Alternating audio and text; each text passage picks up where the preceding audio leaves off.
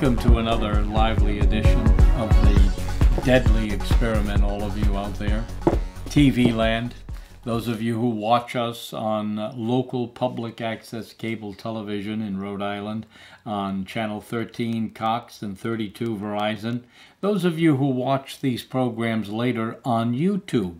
All of you certainly are entreated to a very special program today in this particular episode of the Deadly Experiment. I should say, first of all, how did we get the name, the Deadly Experiment? Going back, for those of you new viewers, and we have so many people who say the first time they've ever seen the show or they've ever come across us, and we thank God for that.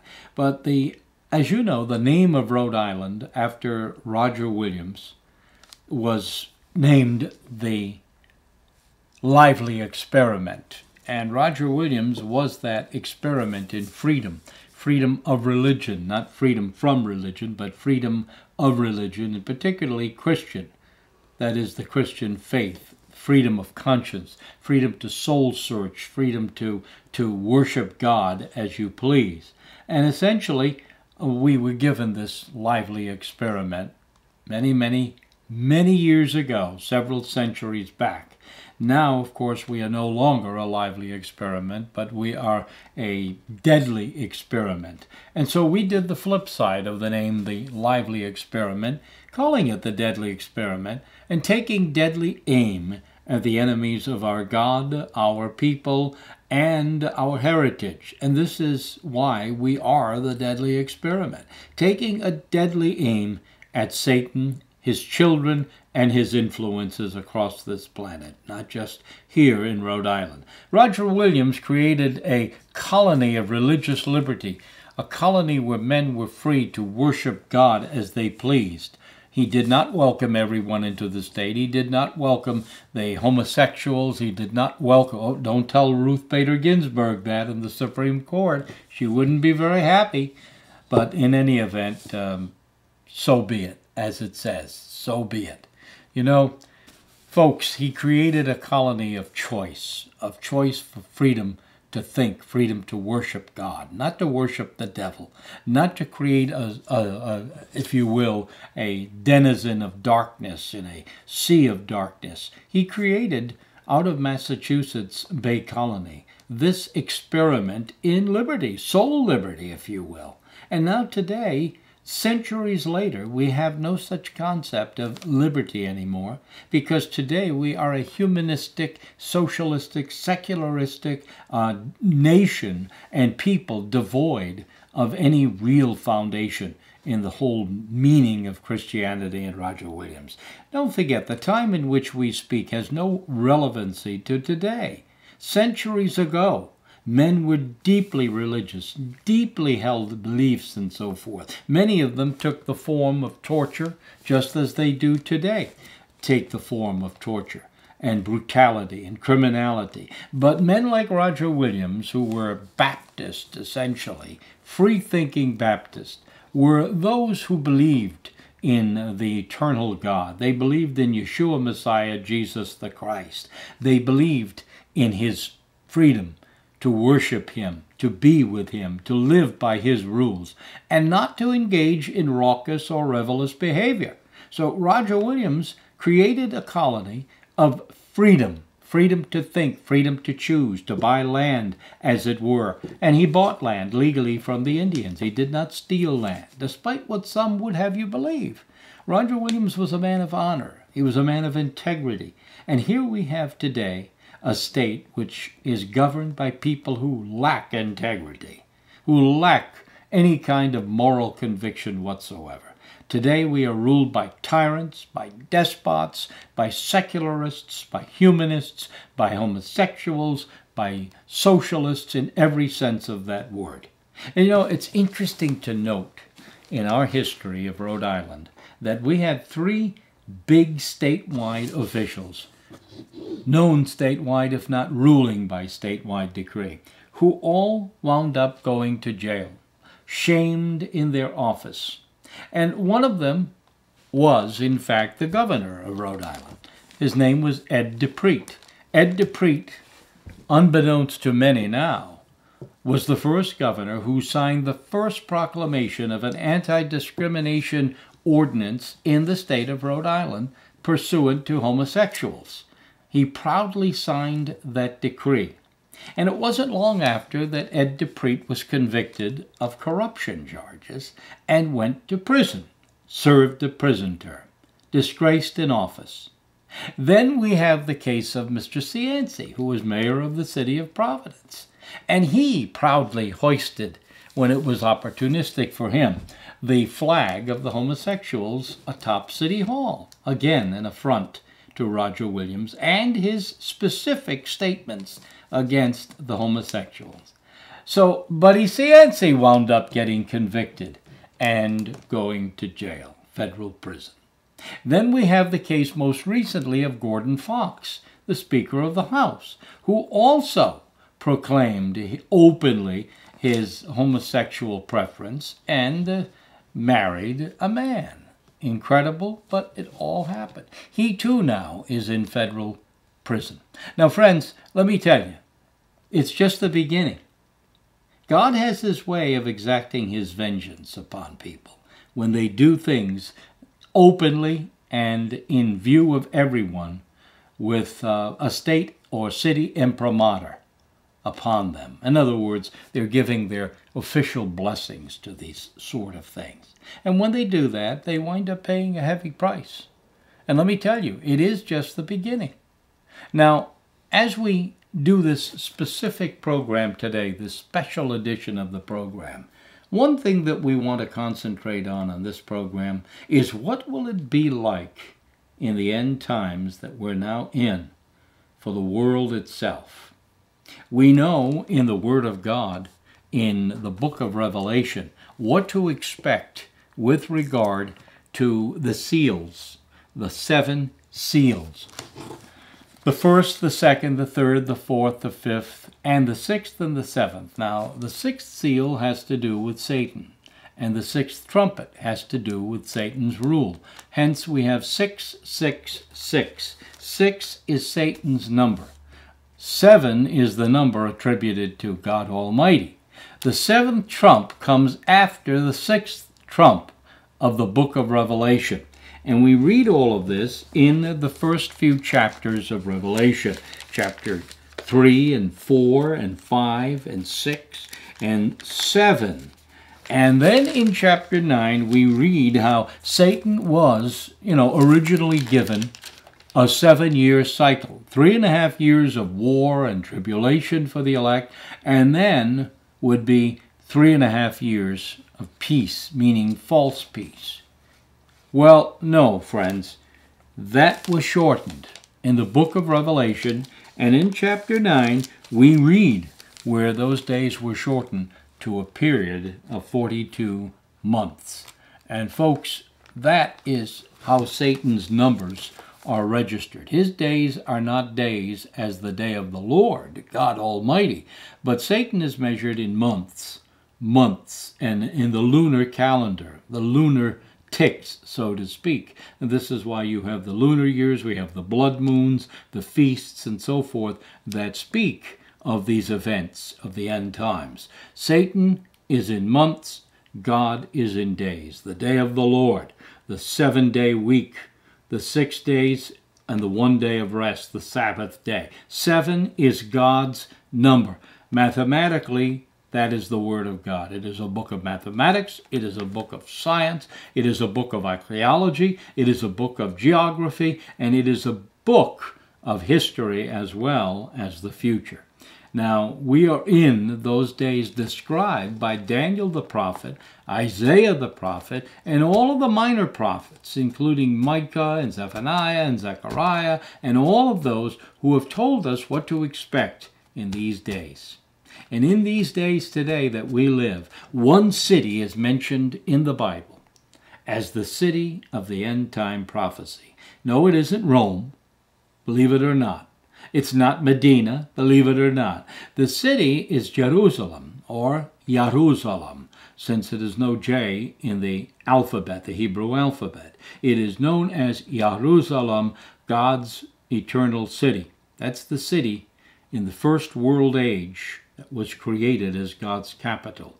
That is, the age that was before this age in which we live today. Yes, there was a world before this world. Read about it. Of course, it's first mentioned in Genesis 1 and then Genesis 2. And in fact, the world became void. Not was void, but God created the heaven and the earth. And that earth was indeed populated. It was populated by animal life, by creatures, these huge leviathans of which we see the archaeological remains, and of souls in the earth in spirit form. Now, God was obligated to destroy that first earth age, because in that age, everybody at that particular time was in a state of rebellion, virtually all but his elect, in a rebellion against God and his commandments, his order. So he did destroy the age, the world system, rather than destroy all of the souls in that age. Those souls were now transmuted into this second earth age, the flesh age, the age where now men are born of woman, so that we come through the birth canal, we enter the world as flesh and blood, not as spirit beings. And that's why the Bible makes it clear that man born of woman doth have a short time to live in this age. See, the Bible is so true, it is so perfect, that it cannot be countermanded or contradicted. So, folks, what we're seeing go on today is exactly what we saw go on in the First World Age. It's happening again. Men are lining up for God, men are lining up against God.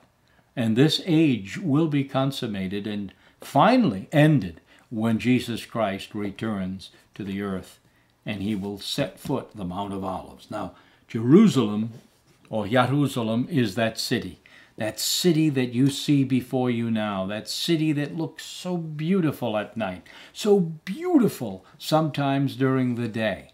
And yet it is a city that will be ruling the world through the man of sin, Antichrist. Right now, his children planted that fig tree, Satan's children, in 1948. The Bible says, and Jesus himself in Matthew 24, right here, tells us that generation shall not pass. This generation of what? The fig tree, until all of these things be fulfilled. We have 7 major events taking place. All of them have already been fulfilled, including worldwide destruction and war, except the last. And the last is what is known as the abomination of the desolator. In Ezekiel chapter 38, Ezekiel 39, we see the desolator, not the desolation. It is the desolator, Satan himself, coming to rule in this city worldwide, not just geographically including that area surrounding the Middle East, but the entire planet, the entire world shall be under his domain. Now, when he comes, he will come following the destruction of the one world beast system that we have before us today. In other words, this whole global union, this whole global enterprise today that we speak of when we hear about the man of sin coming to heal the nations of the world. Right now, what's happening in the Eurozone and what has happened by the time you watch this program is indicative of what is going to happen here in the United States and what is going to happen all the nations of Europe, what is going to happen throughout the entire world, including Asia and the Pacific, South America, North America, Central America, all of the continents and nations of the world, folks, including Australia, New Zealand, and the rest of them. What we're witnessing is a global economic calamity, something we spoke about on this program some 11 and a half years ago. You know, we're in our 12th year of doing this program, The Deadly Experiment. Would you believe that? 12 years now, we have been sent to do this work. Messengers from the Bible telling you what God is going to do in these last days. That's right. We don't claim to be God or prophets, because prophecy has already ended. All prophets are now dead. In Christ they live, but they are now dead in the soil, in hell. Hell means the grave. That's all that means, is the grave. Whether it's the word Sheol you want to use, or the word Tartarus you want to use, or Gehenna, the burning garbage heap in Jerusalem, it does not matter. All of them mean the same thing, Hades included, the grave. Now the body goes into hell, the grave, as Jesus' body did, and then rose again on the third day. So the spirit, when one dies, goes back to be with God. It doesn't matter who it is. You're going back because it's He who gave life. Not you, but He who gave life. You're going back to Him on one side of the great gulf or on the other side of the great gulf spoken of in the book of Revelation as well. The great gulf that divides the saved from the lost, and you're not necessarily lost until after the period of time known as the millennium, when God, through Yeshua Messiah and His saints, rule the world for 1,000 years to bring about true salvation. After that comes the season of the end, when men must line up after knowing the truth, the whole truth, nothing but the truth, to make their choice either for Yeshua Messiah or against Him. Those who are already past can in fact learn of this message of salvation through their loved ones, through those who are on the earth. Will be a period of conversation, a period of communication, so that no one is left out of God's plan. Everyone, every soul, He will pour out His Spirit on all flesh, and He will pour out His Spirit on all souls, souls past and souls living, when He comes to rule. This city of Jerusalem, you see, is the city that God established in the first world age.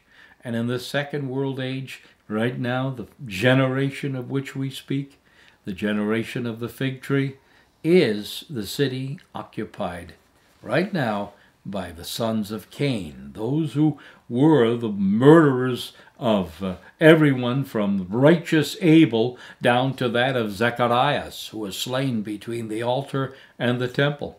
There's no doubt about it. In her was found the blood. In whom? In Cain's seed line. Read about it in Revelation 17 and Revelation 18, friends.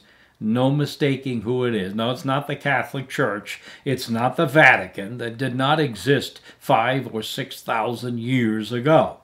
But it is, in fact, the seed line, which would control the city of Jerusalem in the last days. The bad fig tree is planted here in this city to rule, because Satan must assume his throne.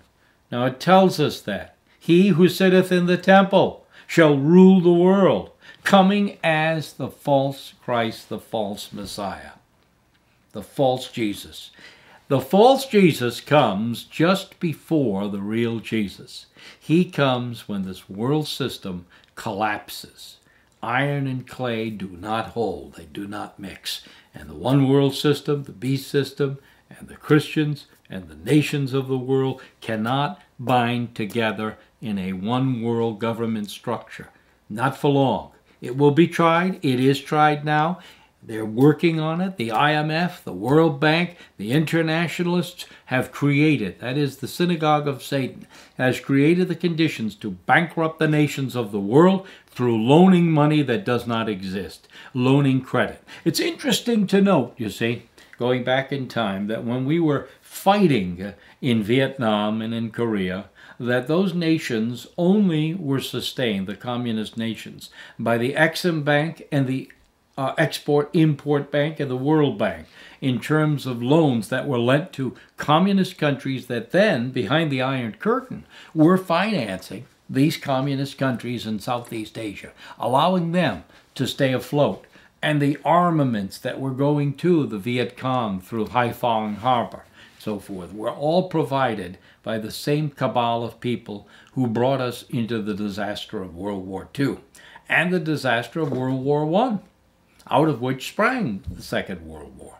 So you see, folks, all destruction, all evil, all of this filth, of worldwide war, worldwide conflicts over land, over territory, over resources. All of it goes back to the same seed line mentioned in Genesis 3:16 onward. You can't get away from it. That's why the Bible checks itself. Genesis, Revelation, and all in between, all of them connect to the Word of God from beginning to end. And this is why when we get into all of the books of the Scriptures, from the Old to the New, there is no contradiction. There's no division. One fulfills the other. When the Kenite sons of Cain tried to tempt Jesus in this city, to tempt him to kill the woman who was caught in the act of adultery, physical adultery, he said, have you not read? It is written. Have you not read? He always referred back to the Old Testament. He always referred back to the law, and the law of Moses and the law of forgiveness. And that mercy seat in Jerusalem today is that same mercy seat that God created in the first world age. And who wanted that mercy seat? Why, of course, Lucifer, Satan himself, the cherubim, who was in charge of guarding that seat. He committed the sin that some will commit that will cost them their souls. And you know what that sin is? The sin of wanting to be God. The sin of wanting, through pride, through vanity, through ego, to wanting to be equal with God. Friends, there's no way around this. There's only one God. He created all that is for his own pleasure. He said that he did create everything, including the elements and the earth and the soil from which we came. Man was created from the earth, from the dust of the earth to earth, dust to dust. This is where we go. When the body dies, it goes back to the earth. He created it all, the universe. So today, men are trying to prove that it just all happened with a big bang or some sort of other evolutionary process. That is impossible. It cannot happen. That's why when evolution is thrown into a computer to test the theory of evolution, it comes out void every single time. It cannot be created. It cannot be replicated in any computer system. It does not make sense. Evolutionism, that is the evolving through a process of billions and trillions and quintillions of years from something that was nothing, is impossible. That is, you cannot create living matter from inorganic matter. And obviously, if you did, you would now have to find billions upon billions of intermediary links between them and all of the stages of life, including insect, including animal, including human. All of this as well as the very organic processes of plant life itself. So friends, there is no evolutionism. There is no such thing as atheism in the end. It is either one side or the other, for Christ or against Christ, because he created all. And it's his universe, and that city of Jerusalem is the city of Antichrist in this age. Now, as we approach the last few minutes of today's program, the most important question that you have to face is, how can you tell the real from the fake Jesus? You see those images? The real Jesus or the fake? Now, you're probably saying to yourself right now, but wait a minute now. How do I tell them apart? Doesn't this fake Jesus come with a pitchfork and big horns sticking out of his head and an ugly, grotesque appearance on his face? Sort of like some of the politicians we have running our country today? No, no, no, no, no, no. No, 1,000 times. He comes as the most beautiful creature on the face of the earth to deceive the world. And he will deceive the world. The whole world shall be deceived, Jesus said, except mine elect, those who are sealed with the seventh seal. The seventh seal. And the seventh trumpet is when Jesus returns, taking out the sixth trumpet. The sixth trumpet is Satan's coming back to the earth in flesh form, in a body, in a temple. In what city? Jerusalem. He comes to rule this world, but he doesn't look like all of those horrid images that you see on those stupid horror movies and those crazy futuristic movies about the man of sin, the Antichrist, and Satan. No, he comes as the most beautiful looking creature on the face of the earth.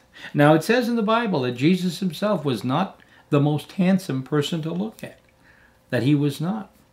I'm sorry to tell you that, but it says that for a reason, Jesus was in fact not the most beautiful Mr. America. He was trying to convey the message, and he did, to his followers.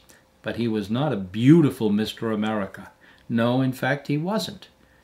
It was his message and his inner beauty that captivated souls, and that's the whole point. Satan comes looking as the most beautiful Jesus you can imagine. He is Lucifer. He is the lawless one, the son of perdition. Perdition means death. That means doomed to death. And that's where Satan is going, to death. And that's where you don't want to go. Hopefully, 1/3 of the souls who chose Satan in the first world age will be shown the other way, and many will change, we hope. 2/3, we know 1/3 was with God. The other third, on the fence, maybe yes, maybe no. We want to see them converted. And the wicked ones, those who chose Satan in that first world age, we certainly don't want to see them perish as well, including the Kenites, including the sons of Cain, given their chance to repent and change course. You see, God is not unfair. God is not cruel, despite what you think and the impression many of you have gotten from this program.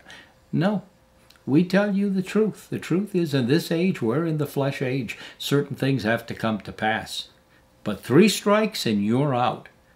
In the next world age, which would begin when the real Jesus comes after the fake Jesus and dethrones him and establishes 1,000-year millennial rule to witness to all the nations of the world. That's the one that counts. 3 strikes and you're out. So what's the determining factor of the real Jesus? Real Jesus wants your love. He wants you to worship him and the Father as the Creator, to reduce yourself to the most humble level you can and worship him. You see, ego and pride, these are one of the 7 deadly sins that are mentioned in the scriptures here. That's right, pride of life, the pride of the flesh, the lying tongue, the divisiveness, the one who gossips in the assembly against others, the false witness. These are the sins that God has big problems with, real big issues with. You don't want to be guilty of them. Humility gives way to salvation. So hopefully today this program has edified some, brought some to the knowledge of the truth, and we certainly want to see and hear from you if we can help you. This is The Deadly Experiment. Rick Adams, your host and producer for The Deadly Experiment, thanking you all for joining us on this special edition in which we say God's elect will be blessed in this age. And his elect, the 7,000 Zadok, that Z you see on the screen, that means the justified ones in the first world age. May God bless them and heaven shine upon his elect. Goodbye and Yahweh bless.